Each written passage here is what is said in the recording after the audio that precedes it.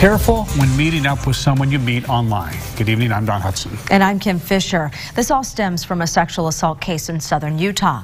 ABC4's Greg Neft explains. The case certainly did attract a fair share of attention and led to questions about online dating safety. The case involves Samuel Heber Butler. He's accused of sexually assaulting someone he met on a dating app back in January 2017. These cases, typically first-degree felony sex abuse cases, do take a little bit of time to sort through the evidence. The prosecutor says no new victims have come forward and there's none other they're aware of. He has been charged with rape for an allegation out of St. George here. Well, there's no question a lot of people do use these dating apps. A lot of people do like them. The broader concern, how do you stay safe while you're online? It's not gone well at all.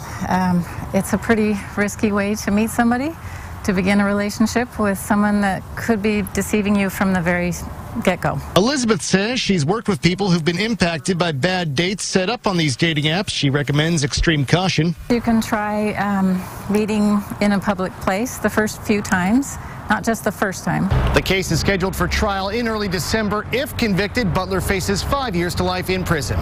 In St. George, Greg Neft, ABC4 News.